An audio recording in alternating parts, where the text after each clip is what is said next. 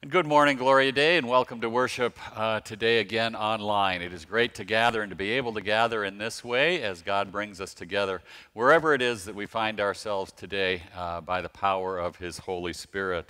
Of course, we gather knowing that we live always under the umbrella of God's love and grace. And so this is the day the Lord has made. We rejoice and we're glad in it. Again, welcome as we are here together in this way to worship God and to praise Him.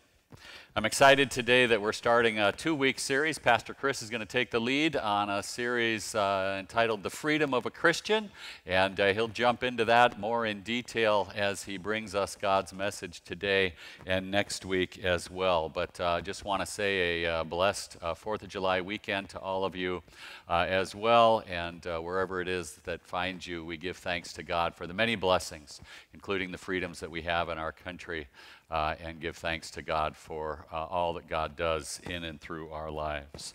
I have a couple of announcements to make today. One is that you probably have seen an email or seen it on our website or Facebook page, but we are resuming in-person physical gatherings for worship on the weekend of July 18th and 19th.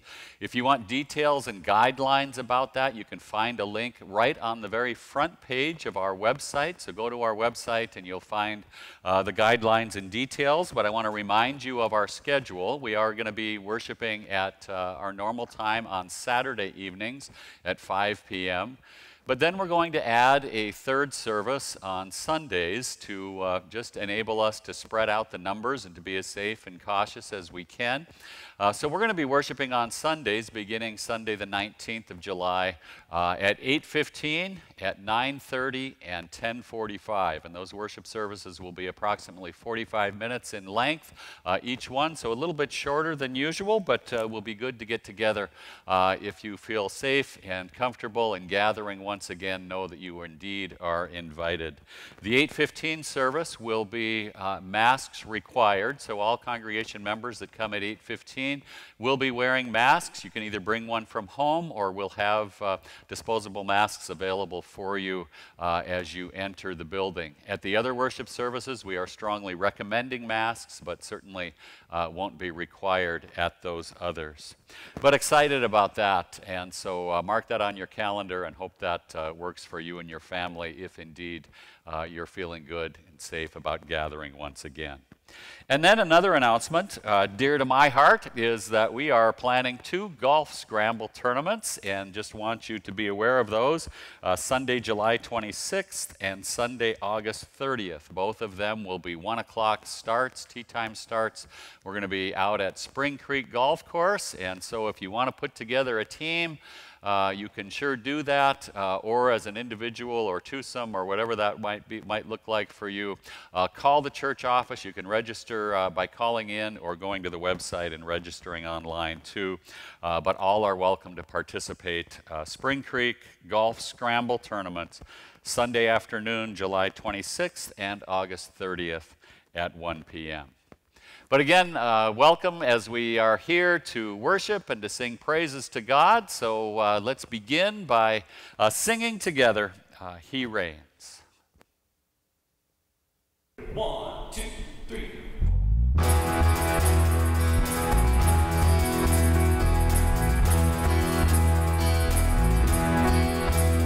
It's the song of the redeemed, rising from the African plain. It's the song of the forgiven, drowning out the endless stumbling rain. The song of every believer.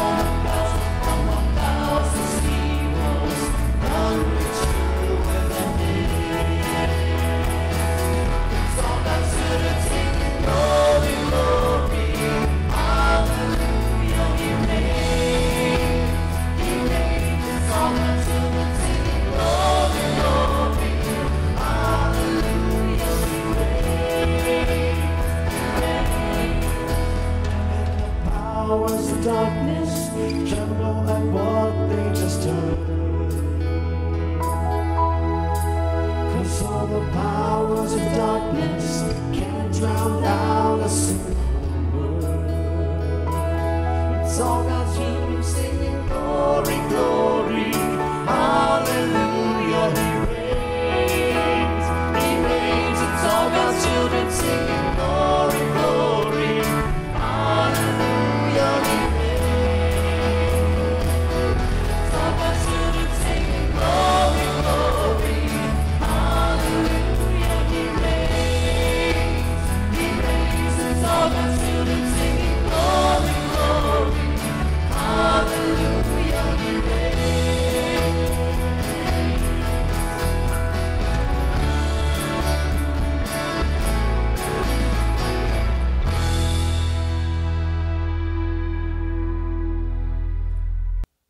Good morning, Gloria Dei. And we'll begin our worship this morning together as we always do. In the name of the Father, and of the Son, and of the Holy Spirit. Amen. And we'll take a moment to lift up our hearts together in making our confession this morning and hearing God's word of forgiveness. Please pray with me. Almighty God, to whom all hearts are open, all desires known, and from whom no secrets are hid, cleanse the thoughts of our hearts by the inspiration of your Holy Spirit, that we may perfectly love you and worthily magnify your holy name through Jesus Christ our Lord. Amen. If we say we have no sin, we deceive ourselves, and the truth is not in us. But if we confess our sins, God, who is faithful and just, will forgive our sins and cleanse us from all unrighteousness. Most merciful God, we confess that we are in bondage to sin and cannot free ourselves. We have sinned against you in thought, word, and deed, by what we have done and by what we have left undone. We have not loved you with our whole heart. We have not loved our neighbors as ourselves. For the sake of your Son, Jesus Christ, have mercy on us. Forgive us, renew us, and lead us, so that we may delight in your will and walk in your ways to the glory of your holy name. Amen. In the mercy of Almighty God, Jesus Christ was given to die for you, and for his sake God forgives you all of your sins. To those who believe in Jesus Christ, he gives the power to become the children of God and bestows on them the Holy Spirit. Amen. We'll join together as we sing the song of praise, For Your Glory. 1, 2.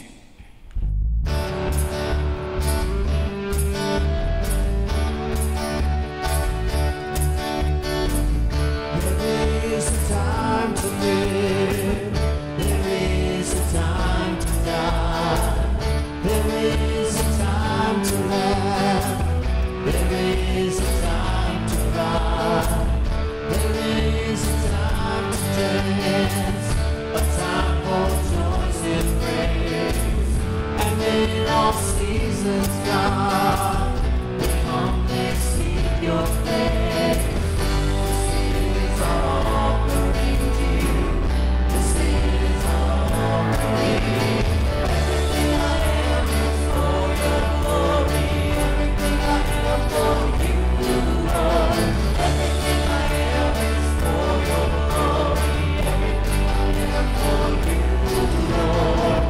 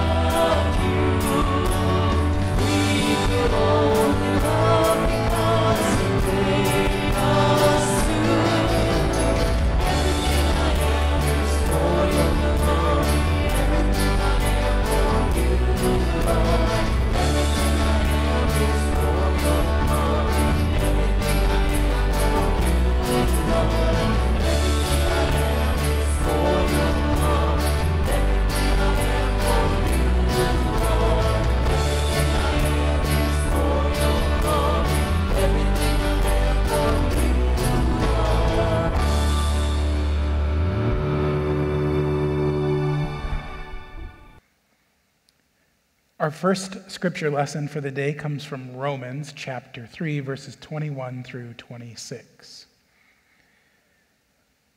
Paul writes, "But now, apart from the law, the righteousness of God has been disclosed, and is attested by the law and the prophets. The righteousness of God through faith in Jesus Christ for all who believe. For there is no distinction, since all have sinned and fallen short of the glory of God. They are now justified by his grace as a gift through the redemption that is in Christ Jesus, whom God put forward as a sacrifice of atonement by his blood, effective through faith. He did this to show his righteousness, because in his divine forbearance he passed over the sins previously committed. It was to prove at the present time that he himself is righteous, and that he justifies the one who has faith in Jesus." This is the word of the Lord. Thanks be to God.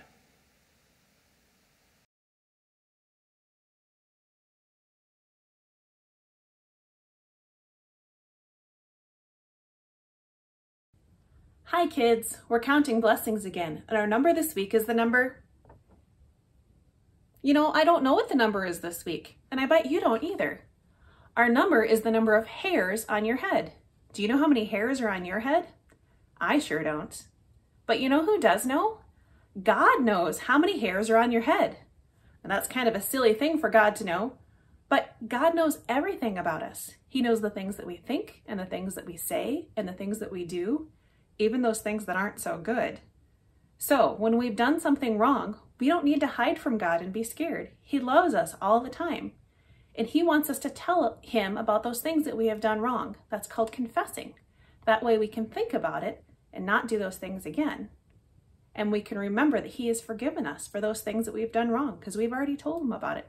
And then we can move on and try to do better next time. God loves you all of the time. Let's say a prayer and thank him.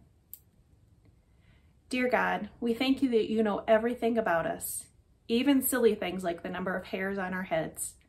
Thank you that we're able to tell you the things that we've done wrong and know that you will forgive us. You always love us, and that's amazing. Amen. I'll see you again next week, right here. And our gospel lesson for today comes from John chapter 8, verses 31 through 36. Then Jesus said to the Jews who had believed in him, "If you continue in my word, you are truly my disciples, and you will know the truth, and the truth will make you free." And they answered him, "Well, we are the descendants of Abraham and have never been slaves to anyone. What do you mean by saying you will be made free?" So Jesus answered them, "Very truly I tell you, everyone who commits sin is a slave to sin. The slave does not have a permanent place in the household, but the son has a place there forever. So if the Son makes you free, you will be free indeed." This is the gospel of the Lord. Praise to you, O Christ.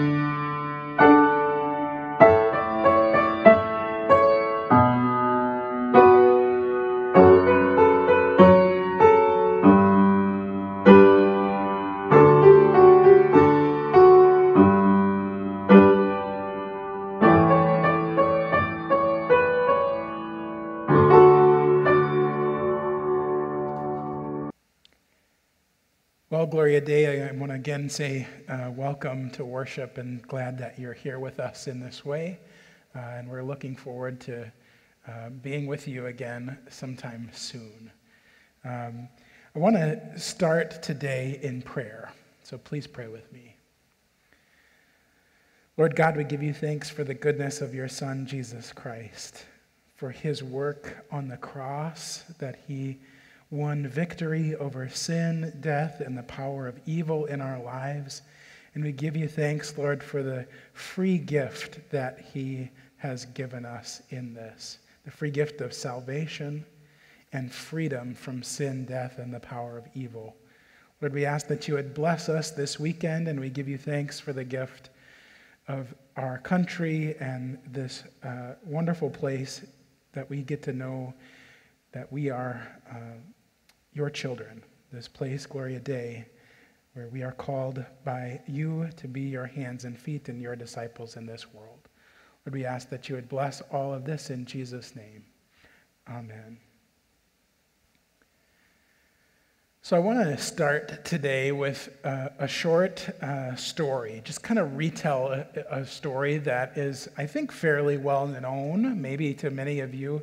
It's new, but I want to tell it, and let's see if you know it. So there's a dog to whom a butcher had thrown a bone, and the dog was hurrying home with his prize as fast as he could go. As he crossed a narrow footbridge, the dog happened to look down and saw himself reflected in the quiet water as if in a mirror. But the greedy dog thought he saw a real dog carrying a bone much bigger than his own. Now, if he had stopped to think, he would have known better. But instead of thinking, he dropped his bone and sprang at the dog in the river, only to find himself swimming for dear life to reach the shore. At last, he managed to scramble out, and as he stood, sadly, thinking about the good bone he had lost, he realized what a silly dog he had been. I'm sure many of you smart Gloria Dei folks know of Aesop's fables. This is one of those fables. Maybe you remember these fables from your childhood, or you've even read them to your children. We have a book of Aesop's fables at our house, and it's one of our kids' favorites. But this fable is one called The Dog and His Reflection. And I retell this famous fable because it was a favorite of Martin Luther. And you know, Martin Luther was that German monk who back in the 1500s had a little bit of a problem with the Catholic Church, and through many writings and debates and all sorts of things, it eventually, that problem led to Martin Luther being excommunicated from the Catholic Church and started what we now know as the Lutheran Church, or even the Protestant faith. His protests and the protests of those who followed him, of course, against the abuses of the Catholic Church, led us to this denomination that we're a part of, for sure, and many other denominations too. But Luther loved Aesop's fables. One of the things that he loved to do was to translate them into German so that people could read them and experience the joy that they are and kind of learn their lessons. And so in the year of 1520, it was a year before Martin Luther was put on trial by the Pope Leo X in the German town of Worms. And Martin Luther wrote a letter to the Pope.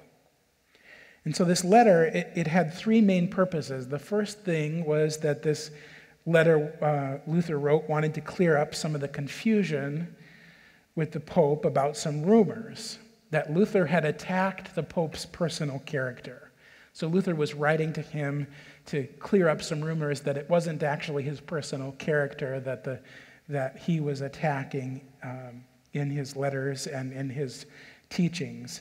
And second, Luther's letter intended to make peace with the Pope because actually Luther had made some personal attacks, but it was personal attacks on the Pope's theologians and particularly a man named Eck. And finally, this letter that Luther had included a small theological paper that he wrote to the Pope about Christian freedom. And so it was in this small theological paper that Luther included this famous fable of Aesop, all about the dog and his reflection. And it's so interesting to me that Luther included this paper along with this letter to the Pope, because this paper became one of the most important theological writings that Luther ever wrote, or at least he thought so. And so in it, he includes this fable, and Luther said about it, anyone can see how the Christian is free from all things and is over all things, so that such a person requires no works at all to be righteous or saved. Instead, faith alone bestows all of these things in abundance. Now, Luther says, if someone were so foolish as to presume to be made righteous or free or saved or Christian through any of their good works, then such a one would immediately lose faith along with all other good things. Luther was saying that this famous fable of Aesop's had a lesson to teach about the Christian faith. And that lesson is this: you cannot set yourself free. You cannot set yourself free from your sin. The dog in the fable tries to reach out and grab the bone in his reflection in the water. And in doing so, he drops the real bone in the river. And so, like the dog, we cannot reach out and grab salvation and freedom for ourselves. You see, the butcher in the fable is the one who gives the dog the bone. And so, like the butcher, God has already given us real salvation, real freedom as a gift. Real salvation and freedom are gifts from God. If you try to reach out and grab them for yourselves, if you think that somehow through your good works that you can save yourself or earn your way to heaven or experience God's freedom from sin, then you are just like the dog who drops the real deal in the water, thinking that you can reach out and grab it for yourself. It's 4th of July weekend in the United States, and we're celebrating, hopefully in a physically distanced kind of way, we're celebrating our freedom in this country from Great Britain, right? But the kind of freedom that we're celebrating this weekend is not the kind of freedom that Luther had in mind, and neither did Jesus. This was an entirely different kind of freedom that Luther was writing about. He was writing about Christian freedom, Christian liberty. What are we free from, Luther asks. And then what are we free for? I think one of maybe the most dangerous misunderstandings in American Christianity today is that we tend to associate American freedom with Christian freedom. See, the problem with that is that American freedom began with a rebellious spirit and people who hoped to become unchained from the burdens of serving a king. But Christian freedom, on the other hand, begins with the King himself. We are subjects of the King, and as Christians, we kneel, acknowledging that no earthly king or reign is more sovereign than the King Jesus. And so at first glance, it might seem like the idea of American freedom and Christian freedom are the same, but they're not, because we are actually subjects of the King.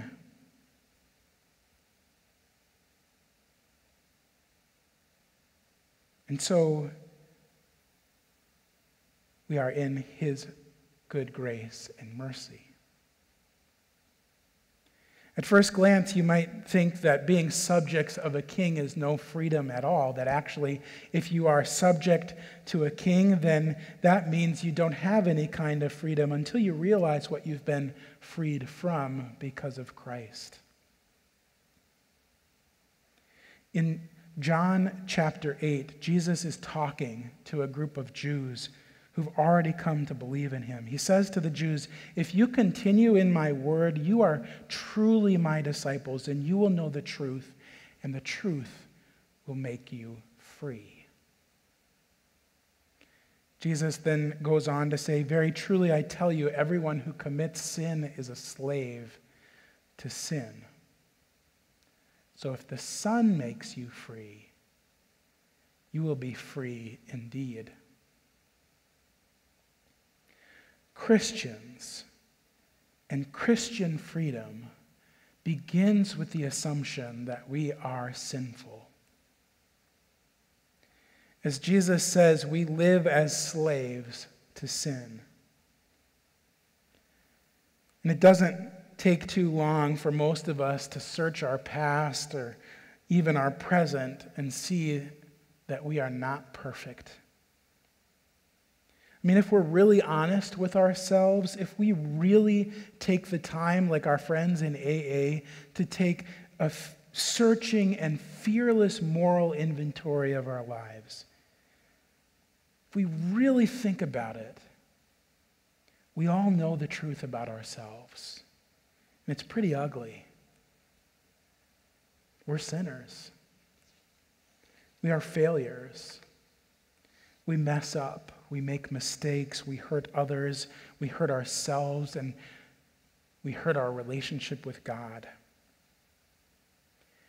So if you were to hold up a mirror to our entire lives, or like the dog in the story, if you were to look at ourselves in a glassy river, in the reflection, we would see the dim truth about who we really are, that we are sinners and we are chained to the weight of that sin.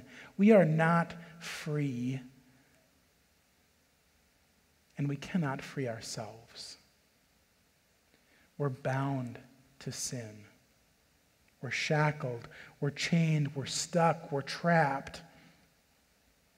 And if we look at the reflection of ourselves, we'll see the worst of who we are as human beings. And it's important to be honest about that, to be honest with ourselves that we are sinners, that we do hurt others, that we do hurt ourselves, and that we do hurt our relationship with God, that we all make mistakes. And again, if we look at ourselves in the mirror, if we were to hold up a mirror in front of our lives, we would see that's exactly true. Except that you need to remember that what you're seeing is only a reflection of the truth. See, the real truth, the truth with a capital T, is not what you see in the mirror. The truth is Jesus Christ himself. Remember, Jesus said, "I am the way and the truth and the life." And so like the dog in the fable, we can't reach out and grasp for the reflection of truth because that's not the real deal. That's not the real truth about who we are and who we belong to. Martin Luther says that the real truth is that God is like the butcher who's given the bone. God's the one who gives us something to really gnaw on, to chew on, something that will fulfill our hunger. And if we reach out and try to grasp at the reflection of the truth, then we're missing the truth. Luther says the Christian individual is completely free, Lord of all, subject to none. Because of Christ, Luther is saying, because of Jesus and what he did on the cross for you, because of him, you are free from the chains of sin and death and the power of evil in your life. You are free. You are truly free from those things. You don't have to live under the weight of sin or death or evil anymore. Every chain that has once kept you from God has been broken. And it's all a gift. God has done it all. The Son has set you free, and so you are free indeed. And that is the gospel truth. Not the reflection of the truth, not some dimly reflected truth of who you are, but the real truth of who God says you are. That's amazing grace. Luther liked to call this idea the happy or the joyous exchange. In that little theological paper that he wrote to the Pope, he says that every weight of sin has been lifted, every death has died, all the power of evil has been overcome because Christ exchanged sin, death, and the power of evil for righteousness, salvation, and freedom. Christ took all of that sin, death, and the power of evil from you and put it upon himself. And in exchange, he gives you not more sin and death and evil, but he gives you every good thing, his righteousness, his salvation, his freedom, a happy and joyous exchange. Christ on the cross takes all of the sin, all of the death, and all of the evil of the world and says, that's not the truth. I am the truth. And everything that I have belongs to you.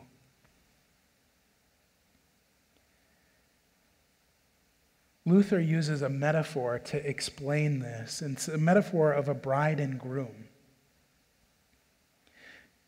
Roman marriage law made a distinction between property, or something that one owned, and possessions, something that one had the full use of. And so in a marriage, the property of the one spouse would become the possession of the other, and vice versa. So Luther's saying, like a marriage, like a bride and groom, Christ has exchanged and taken all of your property, your sin, your death, and the power of evil in your life, and exchanged it or taken it as his possession. He's saying, what's yours is mine. And then he says, what's mine is yours. Righteousness, salvation, and freedom. It's like a bride and groom who exchange rings on their wedding day. Christ takes the property that belonged to you for himself and gives you his. He exchanges it, and he's happy to do so. Jesus Christ wants to take your sin, wants to take the death, wants to take the power of evil out of your life. He wants to take it and hang it on the cross and give you every good thing that he has.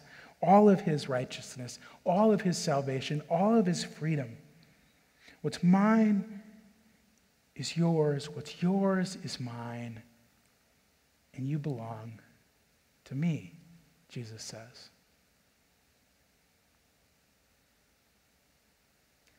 So let me end by actually doing what Luther says that preachers should do with the truth of the gospel. One of the final things in this section that Luther says in that little paper to the Pope is that the gospel should actually do something to you.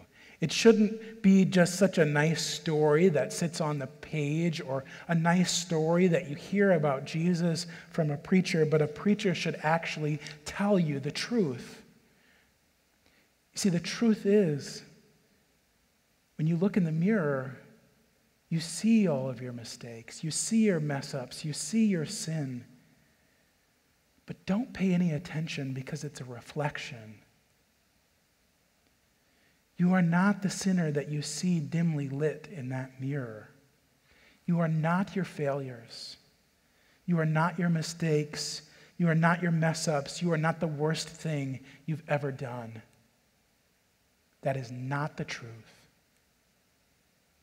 The truth is that you are the bride of Christ. You are wonderfully and beautifully made in the image of God. Christ has taken that dimly lit truth about who you think you are and given you exactly who you are. Child of God. One who is free. See, if you can hear that for yourself, you will be like some of the men in St. Dismas, our prison congregation, the penitentiary of South Dakota. I once heard a story of a pastor who was there pastoring and ministering to those men on the hill. And one of the men just could not give over the fact that he had messed up so bad that he had ruined everything in his life. His relationships were gone. His freedom was gone. He was stuck in prison. He was going to be there probably for the rest of his life. And he looked at himself in the mirror and thought, there is a miserable sinner, somebody that God cannot forgive. And the preacher looked at the man as he told his story and said, you are not that man in the mirror. You are not the worst thing you have ever done. That is not your identity. The truth is that Christ died for you, for your sin. And because Christ died, and because he was raised, you have real freedom. You might be stuck here in this prison for the rest of your life, but you have the only freedom that matters, and that is the freedom from sin. You see, friends, the Christian faith, Christian liberty, Christian freedom is a freedom from, first and foremost. We are free from sin and death and the power of evil in our lives. Those things no longer bind us. They no longer chain us. We are completely free. We are made free through the blood of Jesus. You are not the worst thing you have ever done. You are not your mistakes. You are not your failures. You are a child of God, so be free. So now that you know that you are free from, I hope that you'll come back next week and hear what you are free for. In the name of Jesus. Amen. Now may the peace of God, that peace that passes all our understanding, guard our hearts and our minds in Christ Jesus, our Savior and Lord. Amen. I want to invite you again today to give an offering, not only of financial gifts, but of your life, your prayers. Your whole life is an offering to God. And so today we offer ourselves to God and we give him all that we have, our lives and everything in them. And we share with God in God's goodness.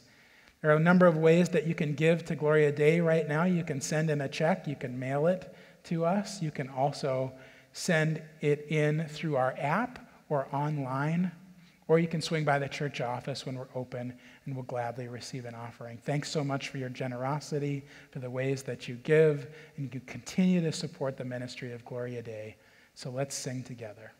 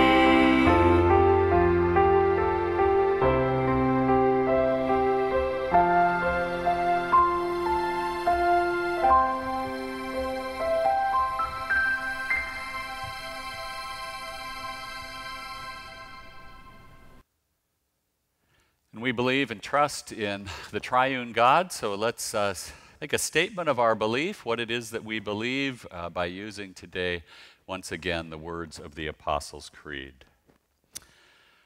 I believe in God, the Father Almighty, creator of heaven and earth, and I believe in Jesus Christ, his only Son, our Lord.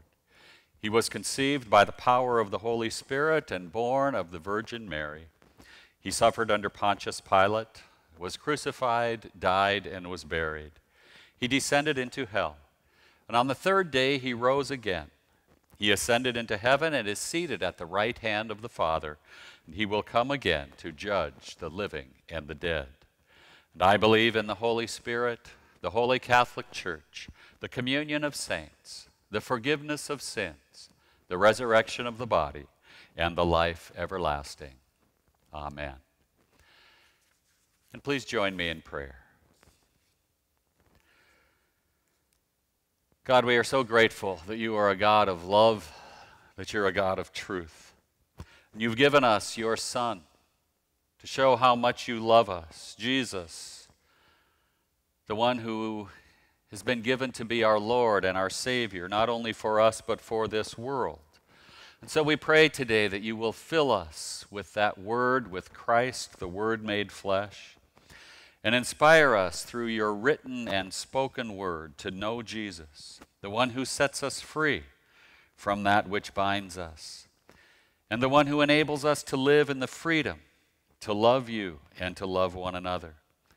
And though we are absolutely free in Christ, inspire us to live not just for ourselves, but for the well-being of others. Lord, in your mercy, hear our prayer. Good and gracious God, we thank you for the gift of your church, for the very bride of your Son, Jesus. Give us hearts and minds that are open to your will, to carry the gospel to all people, inviting and introducing them to the life-changing news of your love. Continue to strengthen this congregation and your church around the world in its many expressions. Empower us to be your instruments in our families, workplaces, and wherever it is that you call us. Lord, in your mercy, hear our prayer. And as Christians, God, we know that all good gifts come from your gracious hand, each and every day. For food and clothing, for home and family, daily work, and all we need from day to day, we offer our thanks. And on this 4th of July weekend, and always, we are grateful for our country, for the freedoms that we enjoy, for the women and men of our military, for our political leaders, for our police officers and first responders. Keep them safe and give them your wisdom.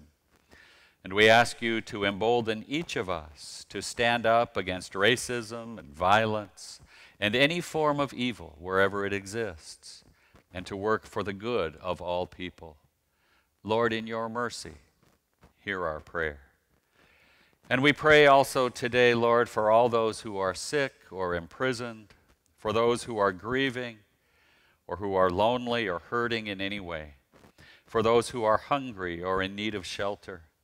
Bring healing to this world, to a world caught in this pandemic. And we pray for healing and comfort for those that we name in our hearts before you. And Lord, may we never forget that we are blessed in order to be a blessing to others.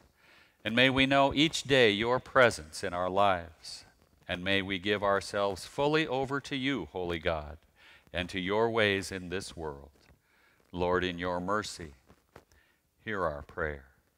For all these things and for whatever else you see that we need, we ask and pray in the name of the one who sets us free, Jesus Christ our Lord, the one who taught us to pray.